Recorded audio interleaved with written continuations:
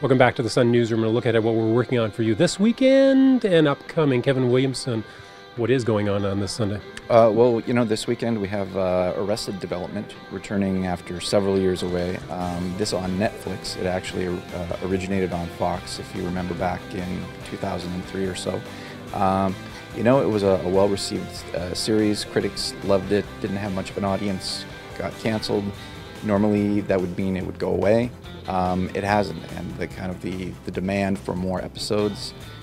There was talk of a movie at one point, and now this is all kind of culminated in a new season that people are going to be able to watch, kind of binge on this weekend. I'm kind of interested on the Netflix angle, and I'm just wondering whether this marks the evolution of that service, and whether this is going to also the evolution, I guess, of how we're going to watch TV programs in the future. Well, that's certainly what Netflix wants you to think, right? There's the thought that people binge on TV now, that they for the past decade, they'll get a whole season on DVD, watch it all at once.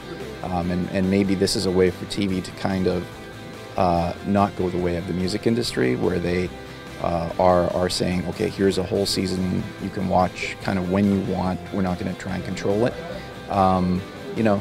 We don't really know how well Netflix is doing, because they don't really have ratings per se. They say they're happy with the original programming. We'll see how it all goes. Yeah, it also says something good, I guess, about a TV series that people liked. That just because a network pulls the plug, that doesn't mean it's over and done. So I guess that's good news for viewers. Kevin, thanks a lot. Okay, let's turn it over to Dean McNulty. Dean, I think I know what you're going to say, but what's upcoming this weekend? This weekend we have the Indianapolis 500.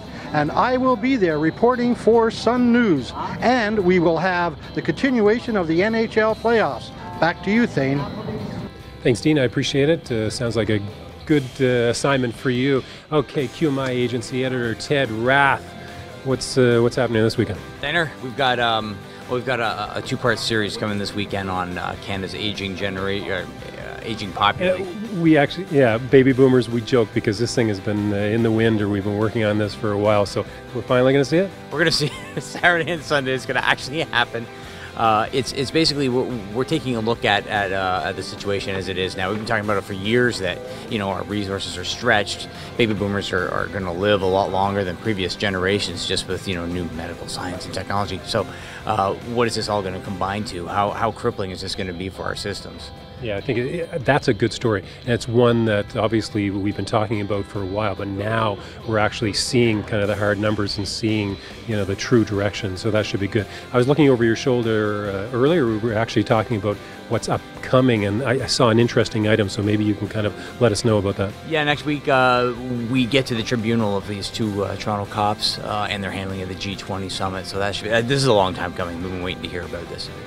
Yeah, I mean, it's unusual to think that the G20 was so long ago, and yet just now we're kind of getting some solid answers, hopefully. Ted, I appreciate it. Thank you very much. Okay, listen, for those stories and a lot more, pick up your Sun not only on Saturday, Sunday, but all week long. Why? That's easy. We're writing each and every story for you.